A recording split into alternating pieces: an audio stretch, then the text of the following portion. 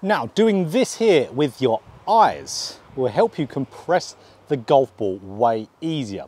Because what doing this with your eyes coming into the golf shot will do, where your eyes are swiveling and looking down, almost a target before you've hit the golf ball, like a Henrik Stenson, Annika Sorensson, David Duval, even Dustin Johnson with his short irons. That's going to help you rotate that little bit better going through the golf shot. It's going to give you a little bit more freedom of rotation of your chest. When your eyes swivel down at speed, your chest will do the same thing. It will rotate alongside with it. And we know to compress the golf ball, what do we need?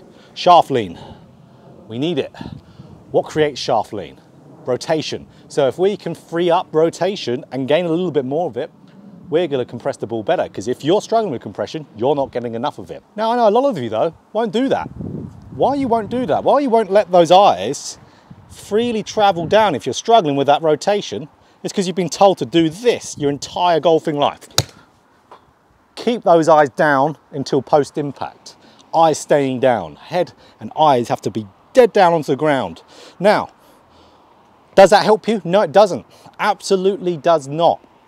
And why that doesn't help you is because if you're trying to keep those eyes locked down, even till post-impact, that is going to slow down your rate of rotation. So your rotation will get slower. It will anchor you down to the ground. Now, lifting the head up like this, yes, not the best thing to do. That will pull the club more up. You'd probably top the golf ball. But keeping the eyes down won't do anything positive to your golf swing. If you struggle with rotation, swivel them to rotate more. We see loads of the top players do it now. One of the newer players, Sam Horsfield, does the same thing. Swivels them down. Look at his head as he's going into the golf ball. You'll see it swiveling as you go through. Helps with rotation. So really from there, I want to see you as you're getting into impact or just before, look at the target.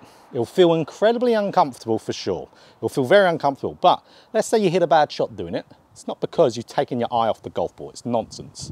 It's just making you rotate more, almost adding a little bit more side bend by getting the ear to the golf ball also, which will be keeping you in your posture, not coming out of it. So do that and you're going to see more rotation start to happen from it. I'm trying to get it more into my golf swing. Helps me tremendously to turn more because I struggle with chest rotation going through the golf ball and the rate of it. But just because you see a top professional not do that, not swivel those eyes down, doesn't mean you can't do it. So a lot of the things you see top players do, they're not actually trying to even do it. A lot of the players aren't trying to physically keep their eyes down on the golf ball and turning through.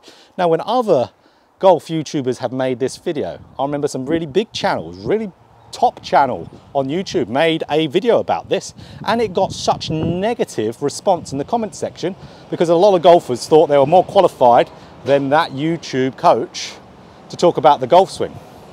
He was dead right with what he was talking about on the golf swing. Keeping your eyes locked onto the ground will not benefit you one bit. You want to rotate more, swivel those eyes.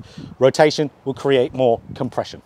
So, if you enjoyed this video, click that like button. If you want more golf instruction just like this, hit the subscribe button, hit the bell button too to be notified every time I put out a video. So, you want that more compression, you're serious about it, swivel those eyes down, don't care how you look, you're going to play better for it.